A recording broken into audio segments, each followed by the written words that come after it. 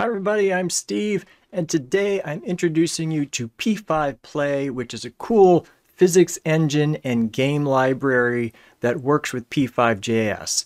And I'll be coding these two examples from scratch. I recently made this project using p5play. For those who follow my channel for generative art, this is not a huge tool in the generative art toolbox, but it's definitely fun to play with. For this video, I'm going to assume you already know the basics of coding using p5js. The p5play website has plenty of great examples of how the various functions work, so definitely check that out. There's no installation required, so you can get started coding right away. Let's get started with our falling blocks example. So if we go to the p5play website, we can scroll down to here and you can open processing or p5js. We'll open p5js. So if you open this up, it's going to give you an example, and here click to create a new sprite, and this is the example that starts you off with. But we want to do our own thing, so let's just get rid of all of this. We'll start with our setup function. We'll do a little coding that grabs the canvas size. So min window width, comma, window height. And then create canvas, canvas size, comma, canvas size. So that'll create a square canvas. Let's give it a background of 150. And if we just want to put a sprite in the middle of the canvas, we can say sprite equals new sprite. And we'll say, let's just put it at 200, comma, 200. And we'll give it a diameter of 80. And I believe this is going to give me a circle on the screen. Oh yeah, I do need a draw function for this to work, even if the draw function has nothing in it. There we go. Now if I were to say I want this 80, comma, 50, it's going to make a rectangle. But I want this rectangle to fall, so in setup, let's make the world.gravity equal to 8, I think that's going to work, or maybe it's -8. Let's see. Oh, I have to specify the y coordinate, whether the gravity is using the x or the y.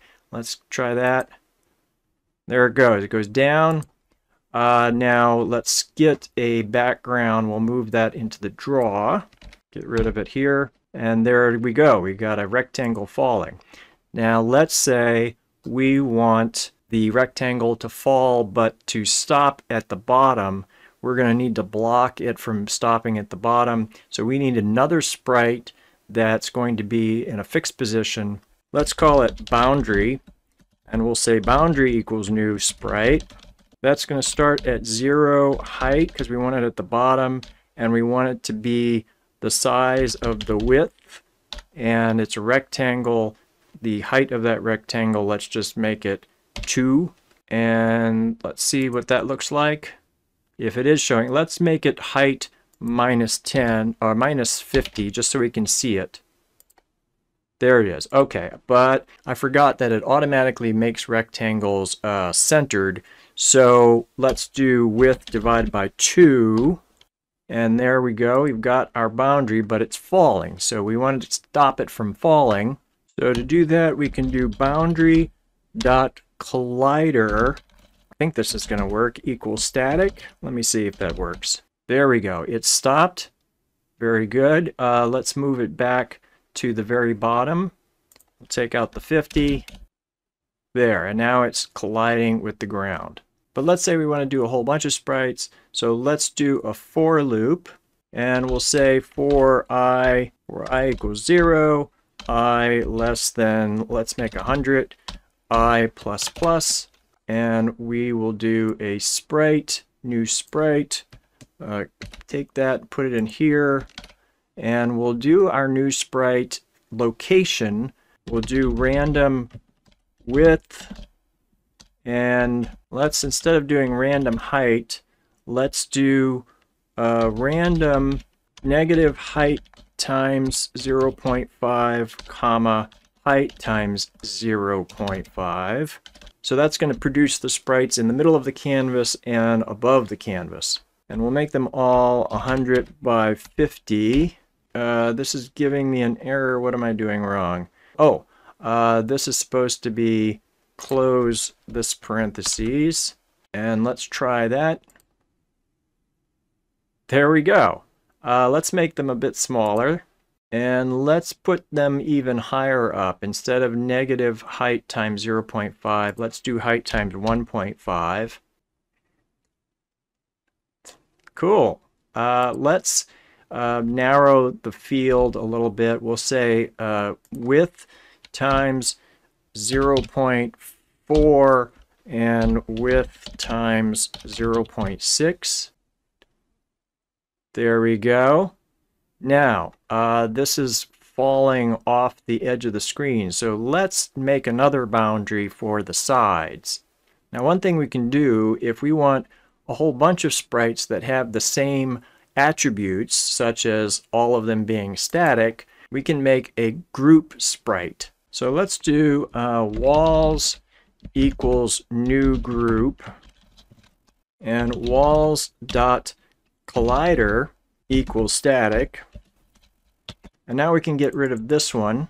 And for boundary, instead of boundary equals new sprite, we're going to do boundary equals new walls dot sprite. And so far it should operate the same. Let's hit play. There we go, still works. Now let's add our other walls. So I'll just copy this and copy it twice. And the next sprite, let's make it 0 because this is going to be the left side wall. And the middle of that height is going to be height divided by 2. Let's make the wall 2 pixels wide. And then the height of the wall is going to be the height of the canvas. And then the right wall will be the same as this. Actually, let me copy this and paste it on top of this. So this will be width over here because we're going to want that on the right side. And the rest of it is exactly the same. So let's try that. There we go. Very good. Let's add a static angled platform. So we can just make that another boundary if we want. Boundary equals new wall sprite. And this one, though, let's say it's going to be, I don't know, width times 0.67, height divided by 2. I think that's okay. But this thing is going to be, let's say it's going to be 200 long and 10 pixels high. See what that does. Okay, but I want to angle it. So for that, we could do boundary dot rotation, and this should only apply to the most recent item that I'm doing, equals, and I believe this uses 360 degrees. So let's say the rotation is 45 and see if that works. Okay, I just misspelled boundary. There we go. Let's do maybe 45 is a little too much and I want it in the opposite direction. So let's do minus 30. There we go. That's more what I wanted. Let's put it a little higher, times 0.3. Very good. Now you notice it's giving all the sprites different colors. It's just completely random. Let's make all of these sprites, maybe we could make them all one color. So we could say sprite.color equals, I think this will work. Let's just try making them all blue like this. Very good. We got all blue sprites. But let's do something more pretty. I want to do a monochromatic color scheme. So let's build a new function for that. We'll call it make color. And I can take this out. Function make color. And I want to actually in setup, let's change this to color mode HSB. Let's do 360, 100, 100. And in the end, we're going to be having our sprite.color equal to something. Let's just put that there, but that's going to be the end result. So in color mode HSB, we've got a 360 degree color wheel. Let's pick from 1/3 of that color wheel, say 120. That's going to be our range of colors. So let's say range equals 120. And I'm going to say start color equals random 360. And that is going to be our hue. And let's pick one of 5 evenly spaced colors in that 120 range on the color wheel. Let's say hue pick is going to be, it's our start color plus random 5, because we're going to pick from 5 colors, times actually floor random 5, times our range divided by 5. So that is going to grab 5 evenly spaced colors, except that it's going to go probably past 360. So we'll say if hue pick greater than 360, then hue pick minus equals 360. So if it goes past 360, it loops back to the beginning. So now we have our hue, but we still need to make that hue into a color. Let's also do a saturation and a brightness, and we'll make that random for the entire project. So let's say the saturation is going to be a random, let's say between 80 and 100. And then the brightness, we'll say BRT equals random 80 and 100. Now we can say that the sprite color is going to equal color, open parentheses, hue pick, comma, sat, comma, bright, BRT. And let me see if that works. Let's do a save on this. That doesn't seem to be working. I know what I'm doing wrong. Big dummy. I got to take the start color and put that in setup. Let's try that again. There's our hue. Very good. And if we hit this again, we'll get a new color range. Let's also make that platform go with the color palette. Do another make color function here, except that this, the walls are different names. So let's do boundary.color. I'll just copy this and we'll say boundary.color, except that it's, let's see, is this going to work? I think this will work. No, I got an error. Boundary is not defined. Because I'm doing make color here. How are we going to do this?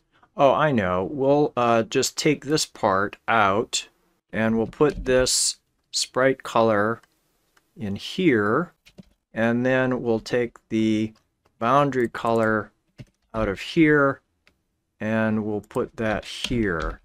And I think that's going to fix it. Go. There we go. Got it done. Let's try it again. There we go. Different color. Excellent. So that's it for one example. I want to do one more example. Let's use this same code, but I'll take this and put it into its own function. So let's take all of this. We'll cut it from here. I'll make a function scene1. There we go. This will be the falling blocks. And actually this wall, this last wall that's turned, let's take that and put that in this function as well. And then at this point in setup, we'll just call scene1. And this should work the same as it has been, hopefully. There we go. It still works. Awesome. So we can save that. And now we're going to do scene 2. We'll just comment out scene 1. So we've already got our walls. We've already got our color selection. We've already got draw. So let's make function scene 2. So for this one, I also want a for loop. I'm not going to have any gravity in this one. So let's grab this for loop and I'll change it. Actually, let's grab all of this stuff, except I'm not going to use the boundary. So let me copy all this, stick it in here. I don't want 100 this time. Let's just make 20. And for this one, I do want them kind of in the middle. Let's make this also random height times 0.4 because I want these items fairly centered, and 0.6. Well, let's keep them as these rectangles. I think that'll be fine. But for this one, we are going to make them spin. So I think we do that just with sprite.rotate instead of rotation, which is what we had for that static item. I think we just do rotate, and that didn't work. Okay, I was using the wrong one. This is the rotate, and this is rotation speed. I want to use the rotation speed, so that's sprite.rotation speed equals 1 or 2. So let's say rotation speed equals 5. I'm not sure. Let's try that. There we go. That's what I was looking for. Let's make another wall at the top.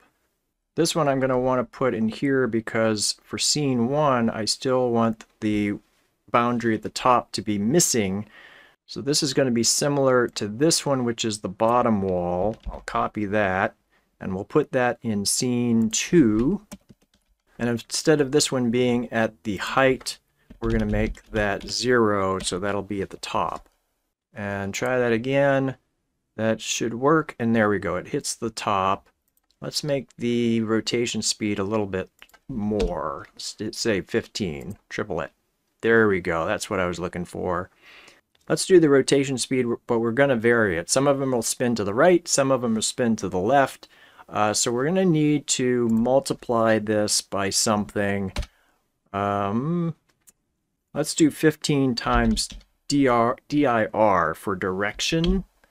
And dir, we'll say if random 2 less than 1, then dir equals 1, else dir equals -1.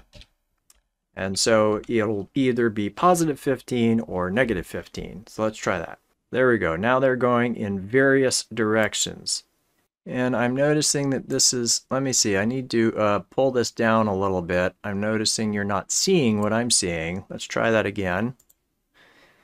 There we go, and then it hits the top. Very good. So I'm going to stop here. I'm going to put a link to this code in the video description, as well as a link to the p5play website. There's going to be a follow-up video to this one. In the next video, we're going to take this same project and add patterns.